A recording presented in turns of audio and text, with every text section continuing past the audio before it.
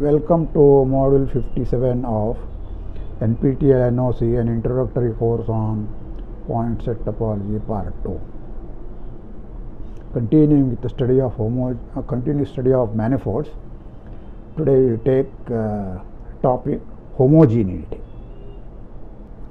You might have come across with the word homogeneous in a different context, like group action on a set and so on a space and so on. So here is something that I understand. A topological space is called homogeneous space if there is a group acting on it and action is transitive. Okay. So transitive means what? There is one single orbit. Given any 2 points, there is a group element G which will map this point to that point, G of x equal to y. That is the kind of thing. In this section we shall be interested in transitivity of the action on x. What is the group? The group is the largest group we can think of, namely the group of all homeomorphisms of the space. In a topological space, when you take group actions, you would like to take them through homeomorphisms, namely each multiplication by G must be a homeomorphism, continuous, automatically homeomorphism, of course. So the best thing is to take the space of all homeomorphisms. Okay, under the composition it will form a group. All right, so you can look at that group acting on the space X. Is it homogeneous? Is it transitive? Is the question. The answer is yes in the case of manifolds. So let us see how good it is. The transitivity has many other ramifications here. So we begin with the simplest object, namely open disk, our model for manifolds. Take any 2 distinct points in the interior of this dn interior. I have also denoted it by bn, right? The ball of radius strictly less than 1 now. Okay, open ball. Then there exists a homeomorphism f from dn to dn such that f of p equal to q and f of x equal to x for all x on the boundary. On the boundary its identity, and p is mapping to q. You might have heard such things inside complex analysis when you have studied complex analysis. Okay, there you have even the C complex differentiable such functions. Here we are doing it for dn and we don't have the strong structure of complex analysis. So the proof is quite straightforward, namely uses the convexity of dn. For any y inside dn interior, let us write on phi y from Sn minus 1 cross open 0 1 close to this Tn minus y. Y is an interior point. Okay, you throw away that. So take this function phi I of a vector v. V is a vector inside Sn minus 1, unit vector, comma t goes to 1 minus t times y plus t times v. Note that this phi y is a homeomorphism. Okay, verify. This is just I am taking, look at this, when t is 0 it is y. Okay, it is v, it is y, the y that I have thrown away, right? When t is 0 it is y, so that 0 is not there after all. When t is 1, this is v. Okay, so it is actually the line segment joining v and y. the open line segment. The y itself is not there. Okay, so that is it should give you 1-1 mapping and all that. You can actually write down the inverse image here, inverse map. Every point, that is the convexity of this one. Okay, so this is the homeomorphism. Also note that when t tends to 0, this phi y of Vt tends to y. So that limit is y for all v inside Sn minus. So I could have extended it by Sn minus 1 cross closed interval 0, 1, and then this y would also come inside. But of course, then it will not be a homeomorphism. Alright, because all the points v would have gone to the single y here. So now take psi pq depends upon 2 points. This for arbitrary y we have to. Now p and q are both in the interior point. So one is from dn minus p to tn minus q. What you do? Phi p inverse composite phi q. So from here you come to here and then come back here. Okay. So automatically, if you take x going to p now instead of 0, t going to 0, the same thing as x going to p, psi pq will be equal to q. So I can extend this psi from dn to dn. It is defined from dn minus p to dn minus q. Now take p to q, that will be a continuous extension. Okay. Exactly same way we can define psi of qp. It will be what? Phi p composite phi q inverse. Oh, on rest of the points it is the inverse of this one, and then finally it will have the property that q will be mapped to p. Therefore this psi qp will be actually the inverse of phi qp. Because we have verified that these two are the continuous functions, it will follow that psi pq is a homeomorphism. But clearly on the boundary, if you take this one, where does this go? This will go to Sn minus 1 cross 1 here, and then it will map to the boundary again. So on the boundary, this is just actually identity. Psi pq is identity for all x. Okay, so you know how to construct a homeomorphism like this. All right. So here's picture what it does. Each line segment like this will be mapped to a line segment like that.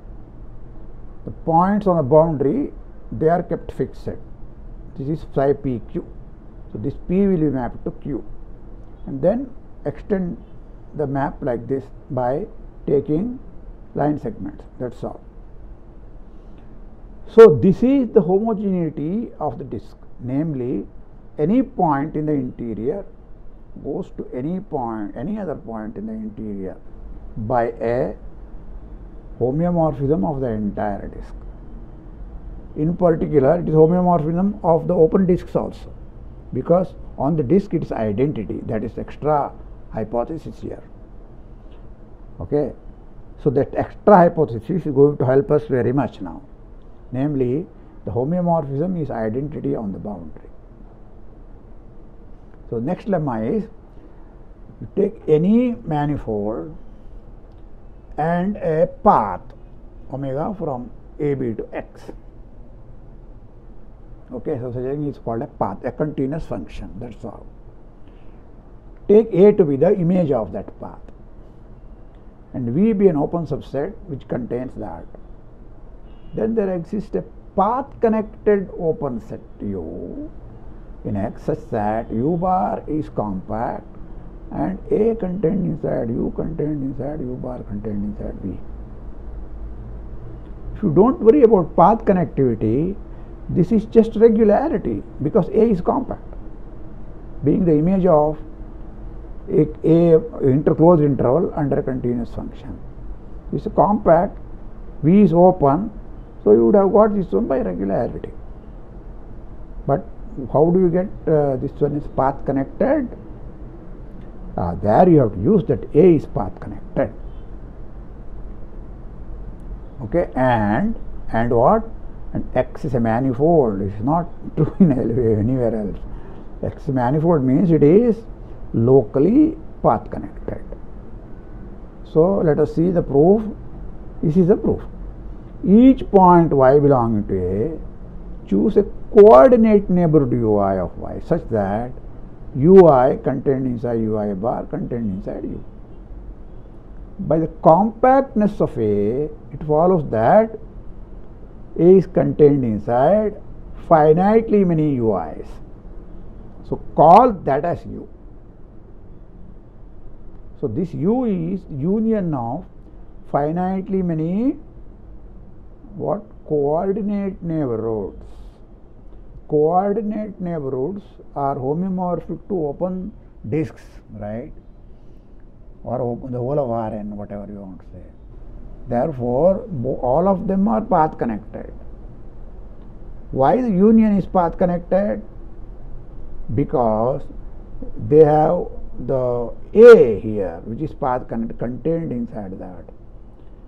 Okay, A union uy1 is path connected. uy1 intersection A is non-empty because uy1 covers some portion of A. Right? I have chosen, I won't take anything which is not intersecting A. There is no need for that. So you have to take only those which intersect. They cover this one. Okay. So if they are redundant, you don't have to take them. So you can take this one such that each uyi intersects A. Then A union that will be connected, path connected. Okay. A union, this union with another one, intersection with A, that is a common path connected set. So 2 by 2 you can go on. So this whole thing is path connected. Let U be a connected open subset of X and P and Q belong to U. Connected open subset of X. Okay. There exists an open subset V such that V is inside V bar inside U such that V bar is compact and a homeomorphism of X to X of the whole space such that P goes to Q, Fx is identity outside of V. You see, so many things now are combined together.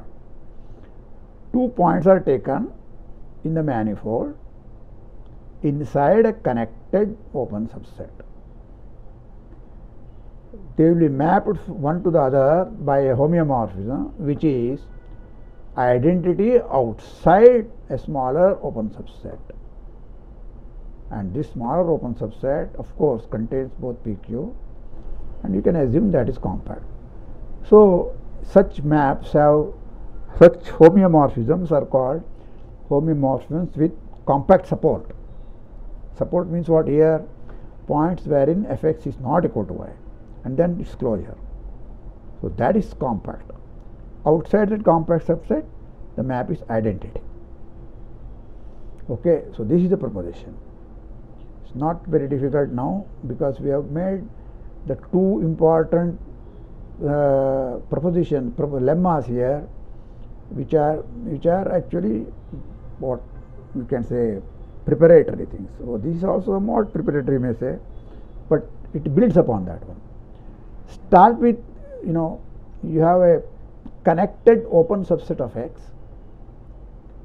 where X is a manifold, so it is locally path connected, therefore it is path connected. So start with a path joining P and Q. Then cut down this path into finitely many portions T1, T2, Tk such that each segment omega of Ti plus 1 is contained in an open subset Ui such that Ui bar is homeomorphic to Dn. This is like coordinate charts here. and use this one compact, and there will be finitely many of them, like just like you can make it into a partition like this, such that each segment is containing one of them. These UI bars are homomorphic to N, and all of them happening inside this open subset. Okay, you are not going outside the connected open subset U here.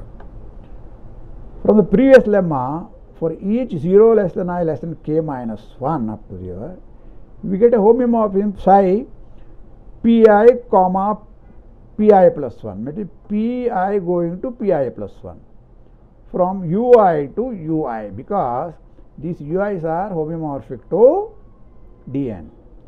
So take the image of these, okay,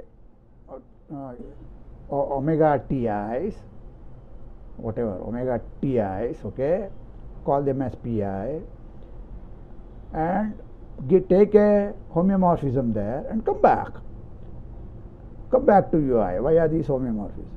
So you get a psi of pi plus 1, you have to have such that psi I pi plus 1 of pi is pi plus 1, okay, which is identity on the boundary of ui.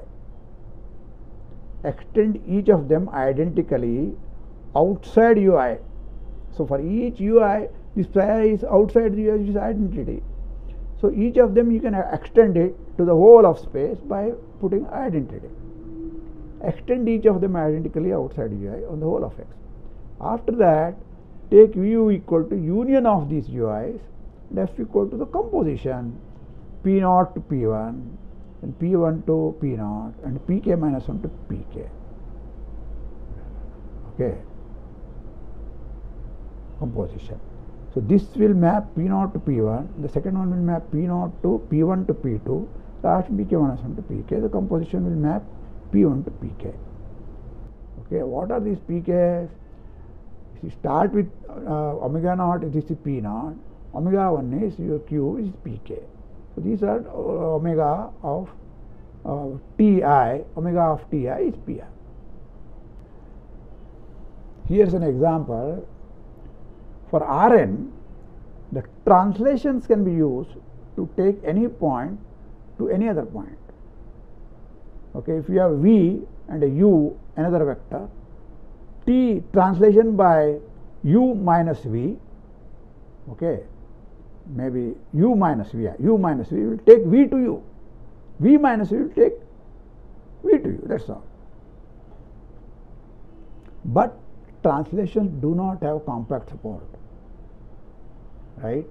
They will translate everything, or they will not translate anything.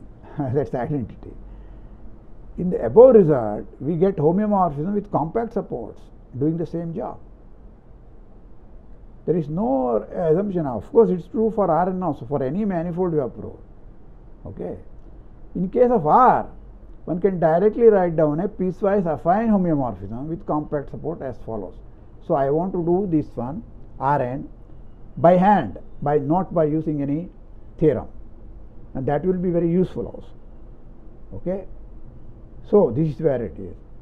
We know that for any two points, pair of points p1, p2, q1, q2 in R, there is an affine homeomorphism p1 going to p2, q1 going to q2. This we have used already in the proof of this Collar neighborhood theorem and so on, such that so pi is mapped to qi, I equal to 1 and 2.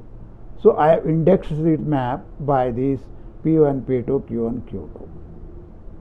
Okay, it's a formula is there. So see, all that you have to do is q1 minus q2 times x plus q1 p2 minus p1 q2 divided by p1 minus p2, polynomial map.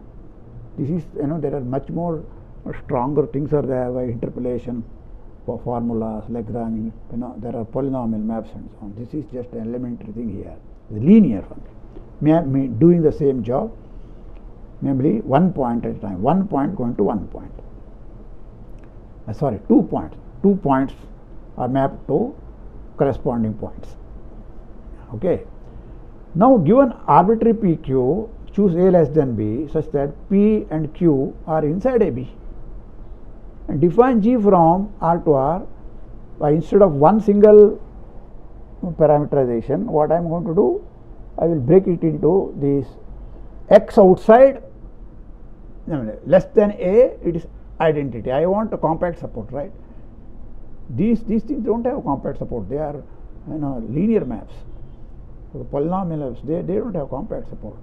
So I want to get a compact support. So cut off less than equal to A identity. Okay. Then you take this affine map which maps A to P and what? A less than X less than P. Okay. FP. So let me see what I am doing here. This is the one. See, A is kept A to A, not A to P. P to P0 goes to P to Q. So this is PQ here. P goes to Q. Then B goes to B. Beyond this, it is identity map. So this diagonal is XX. Here, beyond here also is XX. Okay, so that is the map. This is what I want to. So P and Q have been mapped, P to Q and A to whatever. Okay, but outside B and outside this part, it is identity map. So this is all I want. P has gone to Q. That's all. So below A it is identity map. Below B it is identity map. Okay, you can use that. So what should be the name here? A to A, that is correct. A to A, then P to Q. Okay, then P to Q and B to B. That is the correct notation here. All right. So if we want to improve upon this result, we may run into difficulty in one-dimensional case. Improve upon this one means for instead of 2 points, suppose you have 3 points and a 3-point set, another 3-point set. Can you map that? If F is a homeomorphism such that F minus 1 is 1 and F1 is minus 1, then F is strictly decreasing function, and hence we cannot have compact support. Moreover, we do not have any homeomorphism F from F to R such that F0 is less than F half, bigger than F1. All that I am telling is a homeomorphism has to be either monotonically increasing or monotonically decreasing. Therefore, if you start with a number of points more than 2, you will have to take them in order. You can't just shuffle them. A, B, C cannot be mapped to A prime, B prime, C prime unless either A, B, C are strictly increasing and the other one is strictly decreasing or increasing. Both of them is possible, but it has to be order. Okay. If it is increasing here and decreasing there, you can take a monotonically decreasing function. Otherwise, you will have to take monotonically increasing function. That's all. Okay. So the moment you have more than 2, in each set, say K set K greater than or equal to 3, then you will have to have extra condition there. But if you take R2, R3, R4 and so on, there is no order there, therefore no restrictions there. That is the beauty. So whatever it is, this discussion, this kind of patching up of affine linear maps of this nature, P1 going to P2, Q1 going to Q2. Okay. So this can be used much for many uses and much use it has. So let me have a result here which we will use later on in the classification of one manifold. So what you are here is start with 1, 2, 3, 4, 5, 6 numbers. Okay. arrange them in the increasing order. I have denoted them by A hat, A prime, B, and B hat. You can use any number, any notation, A1, A2, A3, A4, A5, A6 also. So take these numbers. Suppose you have a homeomorphism F from AB to U, G from alpha B to V. Okay, homeomorphism U and V are some spaces.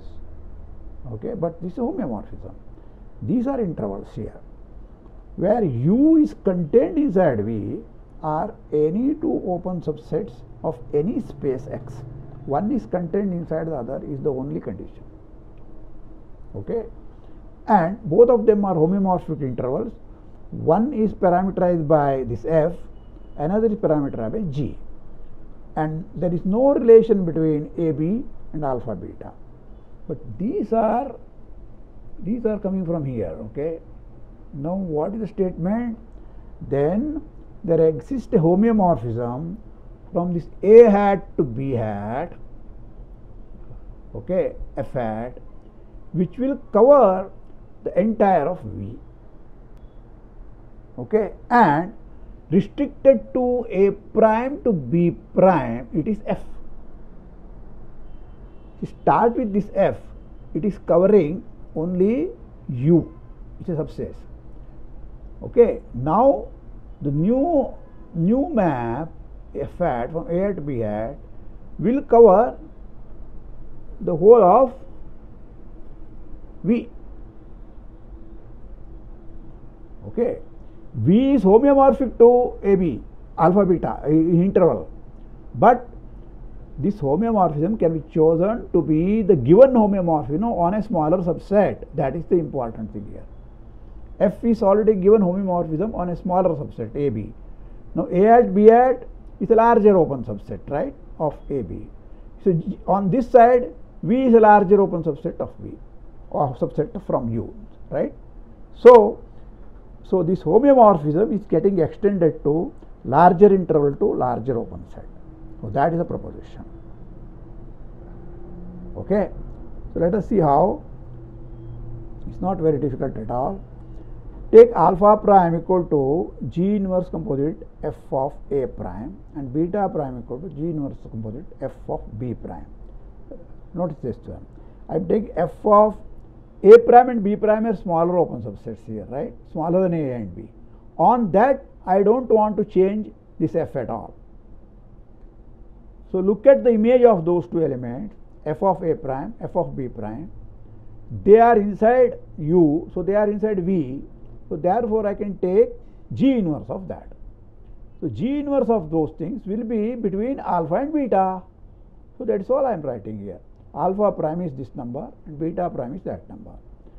Depending upon whether G inverse of F is orientation preserving or reversing, we have two cases.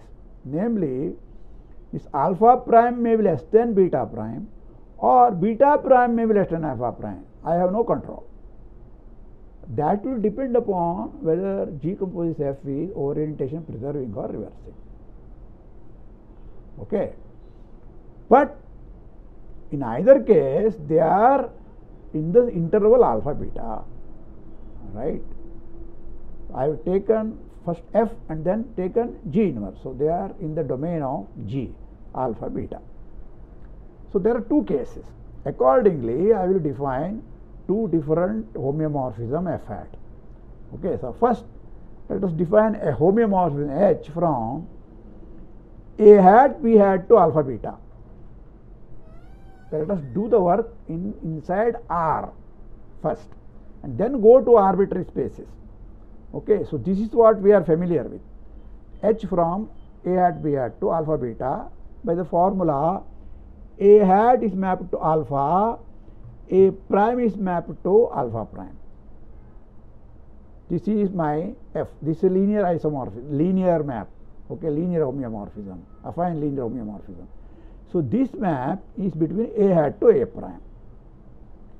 The second one is just G inverse of Ft, wherein I don't want to change my F, namely on A prime B prime.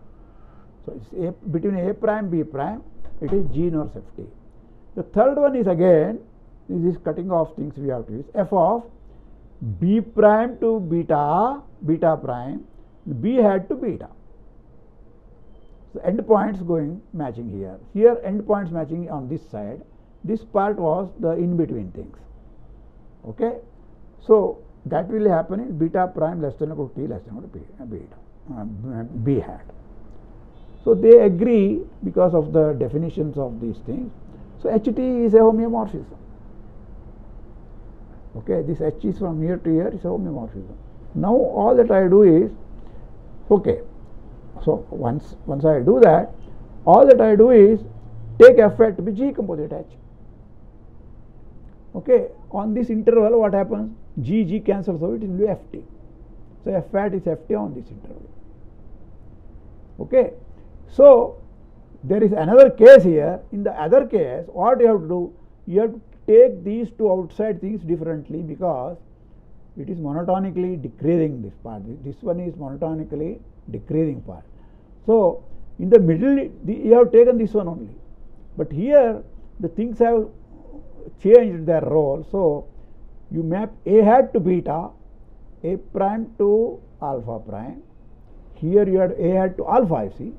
So here you have to meet A hat to beta. Similarly, here you have to B prime to beta prime, B hat to alpha. Okay, so change the order, that's all. So again, when you take F hat G composite H, see H was from A hat B hat to alpha beta, right? The G alpha beta to V. So this is the homeomorphism. G is homeomorphism, H is homeomorphism, so thing is homeomorphism. Okay. So we will continue the study of homogeneity next time. We will do something really marvelous next time for general manifolds using these ideas from real numbers. Okay, thank you.